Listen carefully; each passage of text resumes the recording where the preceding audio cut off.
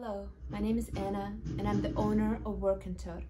Work Tot is a co-working and play care space based in Rego Park, Queens.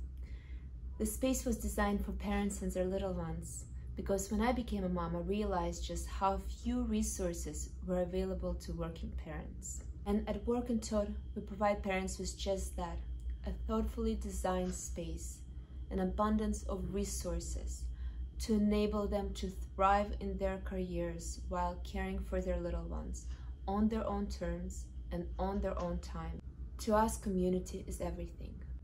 And as we piece together a new path forward, we are committed to creating an inclusive and safe environment where parents can come together and are feeling supported by us and each other. Should we win the annual grant, that money will go directly to helping us expand Work Tot to other communities, to grow resources available to working parents, to help connect parents to job opportunities, and to create more workshops to support parents on their journey of raising little ones and pursuing their careers. Thank you to WomensNet and Amber Foundation for not only giving us this incredible platform to speak about what we do and what we love and what we hope to accomplish, but for giving us a much needed lifeline as we try to navigate through these unprecedented times.